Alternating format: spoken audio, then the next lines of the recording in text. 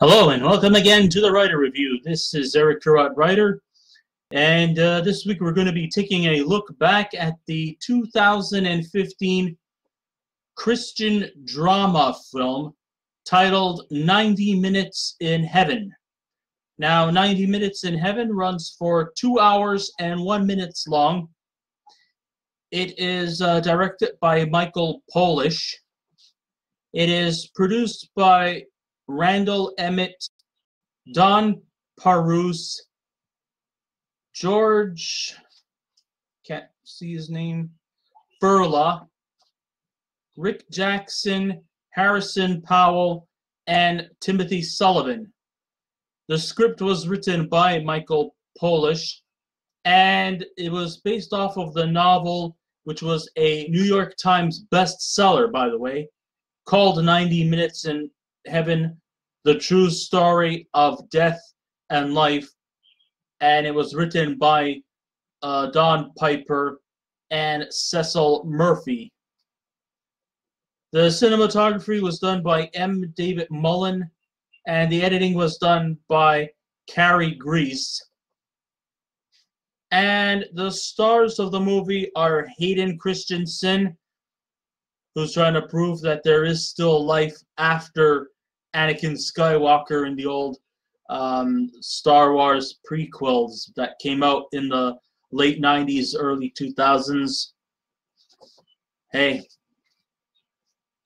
sometimes, life goes on. You have to sort of take yourself out of the whole situation that nothing lasts forever, not even franchises, unless you're James Bond. Let's see, we also have Kate Bosworth, we have country star Dwight Yoakam, Fred Thompson, we also have Michael W. Smith, Michael Harding, Rhoda Griffis, and Marshall Bell. So even though this film looks like it's basically catering towards Christian leniency, it's lenient towards Christian faith, it probably might be more universal to all religious faiths, even though the leading character is a Baptist minister. The effort to tell the story on the memoirs of Don Piper, played by Hayden Christensen, and his experience into the afterlife is definitely more provocative than any other faith-restoring adaptation that doesn't feel like it was like scribbled notes from a church attic. No, this was based off of a memoir. And although, yes, there's going to be some dramatic licensing to make things feel more like a movie than a documentary, it's still, more effort was put into the script as opposed to just last-minute changes and just, jotting down notes on a restaurant paper napkin. Under the direction of Michael Polish, who has collaborated frequently with his own who frequently collaborated with his twin brother Mark. This time he goes at it alone here as we explore the mystic stubbornness and determination that heaven is real and not a comatose dream of the day, like the way Reverend Piper experienced. So in other words, this movie is just trying to do everything in its effort to make us think that, that there is a heaven out there. And maybe it's just probably based off of our own interpretation of what heaven is, or what we would experience if there was a heaven. But this movie does everything in its power to make us think that there is a heaven, and that when you die, it's not the end. In fact, it probably might be the start of a dawning of a new chapter in your life, and that is living out the afterlife. What happens when you die? That is a mystery that we'll all have to experience ourselves when our time comes. I mean, we might be here a long time, but we're not here till eternity.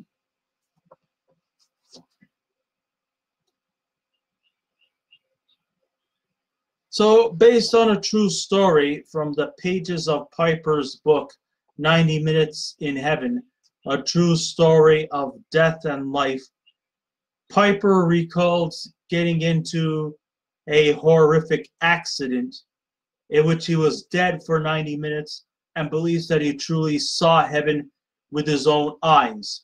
In the movie, I don't remember whether he was going to a religious seminar or was he coming home from it.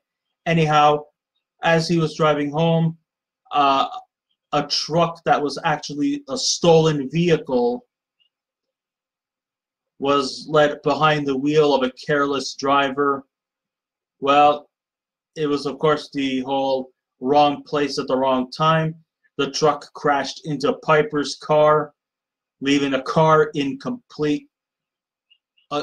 a complete wreck, while Piper was trapped inside the car, and it was believed that Piper was dead for 90 minutes. And while he was dead, he claims to have went to heaven. But he was dead on arrival. Now, by virtue of irony, in a rather unusual and somewhat cliche twist of irony, while the state troopers and the paramedics all pronounced him dead, suddenly a minister who happened to drive by shows up, some unknown minister, and he starts chanting some sort of a hymn, which kind of revives him, which is a bit of a cliche. I mean, here we have working, experienced professionals like paramedics and state troopers who couldn't seem to bring this guy back to back to life, even if it was through mouth-to-mouth resuscitation or oxygen or whatever, they couldn't bring him back to life. But in a sort of a cliche, this minister shows up and he miraculously sings a little hymn which suddenly brings Piper back to life. And then the question that comes in mind is, does Mr. Piper want to come back to life? Or does he want to just forget about all the pain and suffering of recovering and just wave the white flag to die, just so that he could be back in heaven? And this is kind of like where the meat and potatoes is in this movie, because he is caught in the middle of this. I mean, there are people in heaven who have died before him who would love to reunite with, and then there are the people who are down back here on earth, the guys who are still with him, who love him and care for him and hope that he somehow pulls through, even through these hard, difficult stages. Well, he just doesn't seem to be very, very decisive. And that's kind of like what it is throughout this movie.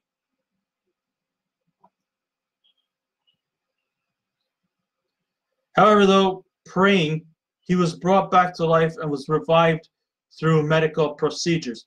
So this is based on facts with some dramatic licensing. Remember, the minister could bring him back, while the more experienced trained professionals like the paramedics and the state troopers couldn't.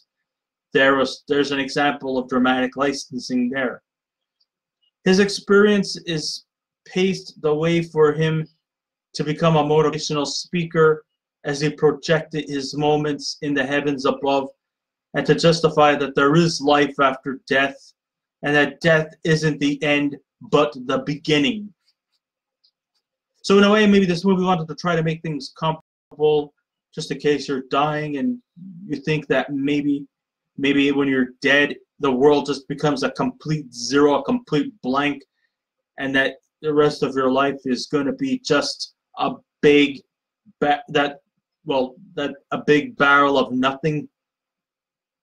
I mean, it could happen that, once you die, everything just shuts down, and that's the end. Or maybe some people who are just firm believers, who believe that death isn't the end, but just the start of something new. I think this movie tries to do its justice to make us feel a little more comfortable when our time comes. Is it honest? I don't know. Nobody who had died had ever told us what happens. We'll all have to find out ourselves. That's the mystery of death. And although, yes, people are afraid to die, but I guess maybe by saying that death isn't the end probably might make the whole process of dying all the more comforting. It might be manipulative, sure, but who are we to judge? In terms of performances, Hayden Christensen and Kate Bosworth were equally poignant in their respective roles, adding equal balance of chemistry that you seldom see in faith-based movies. And this works on several levels due to the stubborn nature of Reverend Piper's character, as he quickly feels that coming back to life was more of a liability than an asset, and that heaven was where he really wanted to go, without realizing that the mortals back here on earth still love him and doesn't want to see him go. I mean, let's face it. I mean, he has a wife. He also has 3 children who love him and care for him. He also has his parents and his parents' in-laws who also love him very, very much. And this is where the biggest weakness is in this movie, is that, although yes, it's trying to send a great positive message, one of the biggest weaknesses is that there are just way too many characters that we sometimes see a lack of character development within. I mean, just outside of Hayden Christensen and Kate Bosworth, there's a whole bunch of characters that seem to just come in and come out, and yet we never hear from them again. And it just adds to more of the confusion. I mean, are these people like members of his parish, or is it just a bunch of random strangers? I mean, maybe it's a possibility that Mr. Piper has a lot of friends. I mean, that wouldn't surprise me. He seems like a pretty decent fellow. But I would have liked to have seen more development in these characters, and who are these people? I mean, they sometimes just show up just to give him some pep talk, and then you never see them again. So then, what was the point of these characters just walking into his hospital room, giving him a little pep talk, and then you never see or hear from them again? I mean, they could have been just possibly random strangers.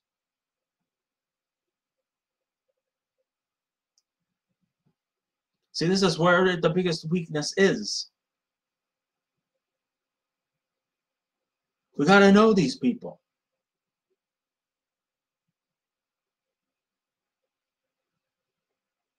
And another thing that many people might also frown upon is that well, this movie does tend to run at a very, very slow pace. And it also goes on for too long. Now, I'm not one of these people who moan like saying, "Ah, it's too long." No, I don't do that. I don't pout. But at the same time, I think this movie should not have been 2 hours and 1 minute long. Maybe an hour 45 as the latest. There could have been some scenes cut. There could have even been some characters taken out because they really showed little to no significance. And even you know, their children are very underdeveloped. I mean, his teenage daughter, all she cares about is wanting her father to come to her 16th birthday and dance with her. I mean, even though she's supposed to be like 16 years old, she still talks like a 12-year-old. Daddy, could you come take me? Could you come dance with me on my birthday? Oh, sure, come dance with you on your birthday. I'm practically a fucking vegetable right now. What makes you think that by the time your 16th birthday is going to come around that I'm going to be able to walk again by virtue of miracle? It was a miracle that I actually am back here when I should have just stayed in heaven and not have to worry about all this pain in the process of recovery.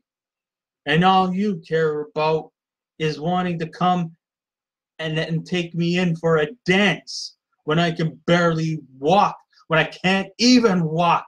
My bones are broken. Look, you're a nice girl, you're a sweet girl and all that. And I don't mean to be abrupt or cruel, but Daddy is not 100%. So I can't. So the only thing I could say is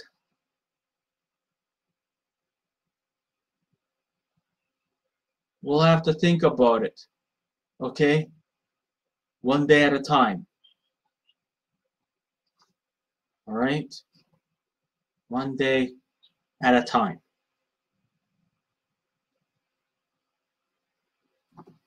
It's a maybe. All right? Not a yes, not a no.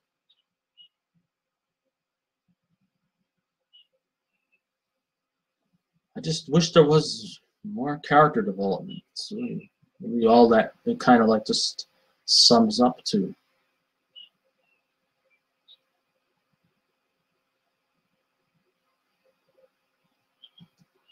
The opening scenes were definitely effective as we witnessed the scene of the accident and then looking at his family and the people involved in his life.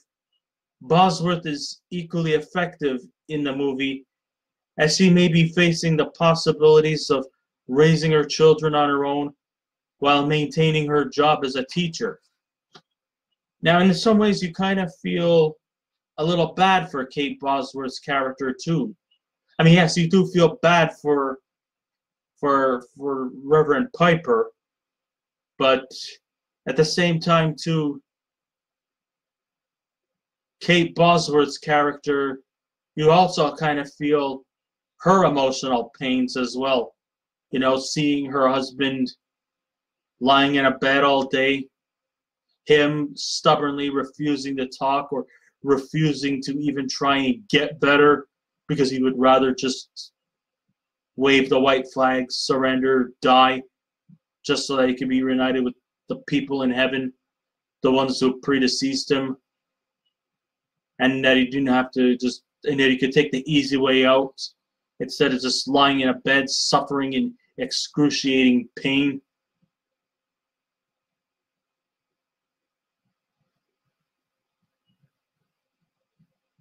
But you know, you have to feel a lot of her stress and her pressures that seem to be also taken into great effect as well.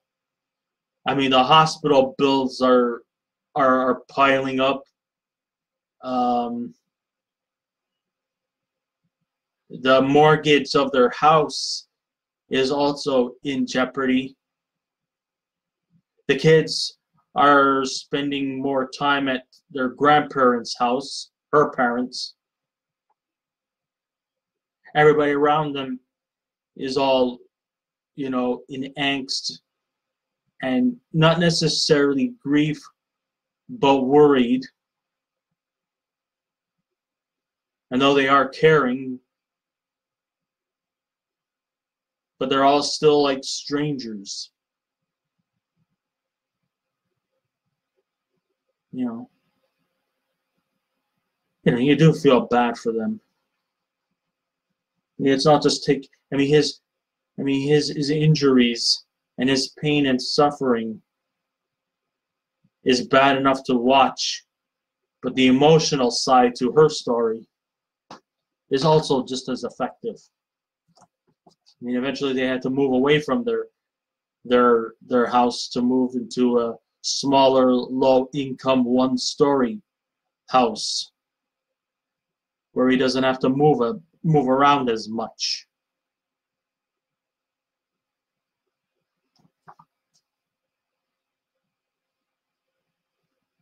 You really feel bad for them. And even if he does pull through, she will have to eventually become more nurturing towards him than she ever did before. At one time, the Reverend Piper was a very independent individual. But now that, he's going to be in a vegetative state, now he's going to have to be under the watchful eyes of her. She's probably going to have to do stuff she may have did with her kids, and now she's going to have to deal with him as an adult, including cleaning his sheets, cleaning his bedpan, cleaning his clothes, because, walking, learning to walk again. He's going to have to go through like therapy to help restore him. And it's going to be difficult. It's maybe a little more easier to nurture a baby, but to nurture a full-grown adult like Don Piper,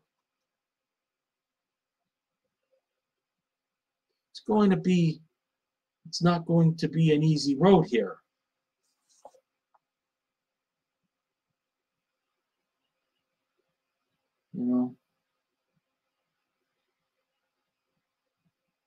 She's going to have to do a lot of cleaning up for him. And it's not to say that, she's going to start to treat him like a man-child, but at the same time,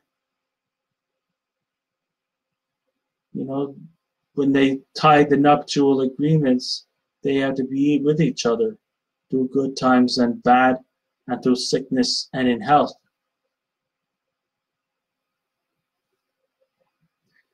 And even though the film is great as a simplistic story of finding faith, the midway point of the film tends to wear its welcome eventually. Though there is a humorous scene involving country singer Dwight Yoakam as his personal injury attorney, his determination in refusing to recover so he can return to heaven gets tiring after a while, to the point where it just meanders. There are many, many scenes where he just simply doesn't want to try. And sometimes he even acts like a pouting, spoiled brat. And I don't really like to use the term of spoiled brat to a 38-year-old man. But unfortunately, if I have to, I'm just very well going to have to. Because that's what he's acting like. A spoiled fucking brat.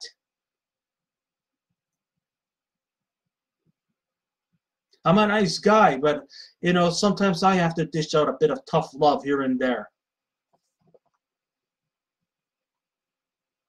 At the end of the movie, once he starts to become a little more mobile, and is able to walk, although he's still walking with a full bandage cast around his leg. He eventually does manage to move around about, and he starts giving out seminars. And he speaks about his incredible journey and the images we see featured here. But the way it was executed was very anticlimactic and quite unappealing. Oh, as a cliche, or maybe this is actually reality, you know, like when we're on the brink of dying, you know, we see the white light, and you know, then over at the pearly gates, there's this whole big family reunion of all the people who have predeceased him. Some are old, some are young, and they're all out there, and they're all greeting him, and they're all happy to see him. And then he talks about his out-of-body motions, but it offers really nothing new to the premise. And it only just comes in at the end. Throughout most of the movie, he's pretty much lying in a hospital bed, going through all kinds of medical procedures. There's even this one scary scene, well, not like horror film scary, where a doctor tells him about the only way is that his leg is like, I hate to put it in blunt terms, but his leg is like totally fucked up.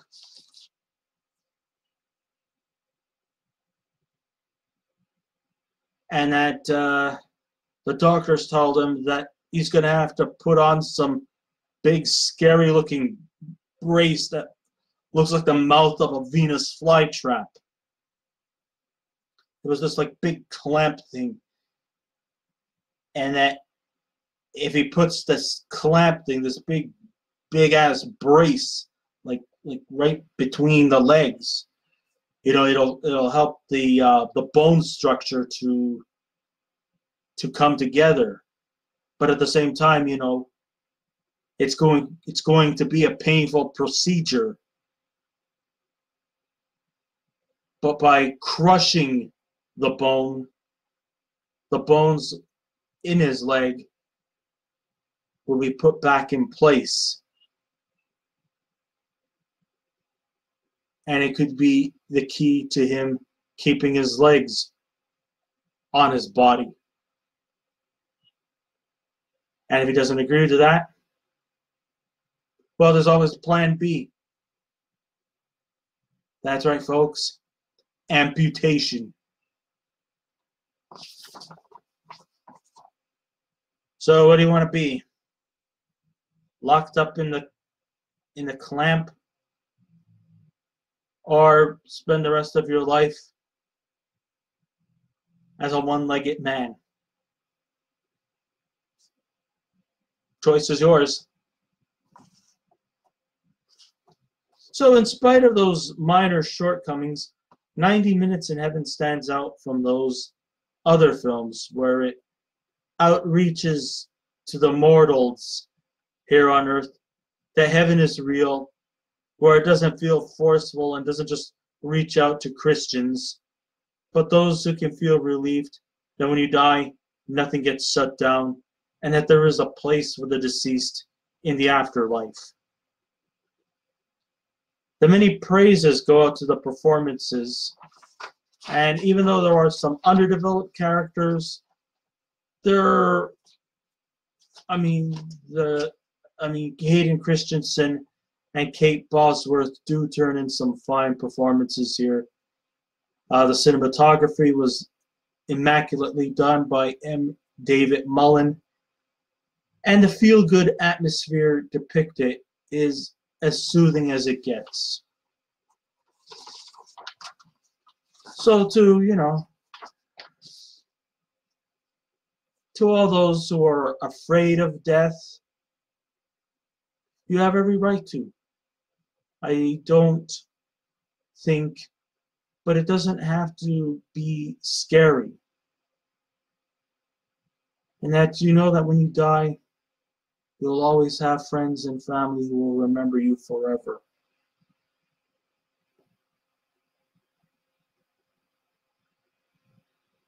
And that, like I say, death is not the end. It's probably only just the beginning of a new chapter, the afterlife. And if you can look through that, maybe you probably might have your own 90 minutes in heaven. I mean, sure, wouldn't it be great to see what happens when you die?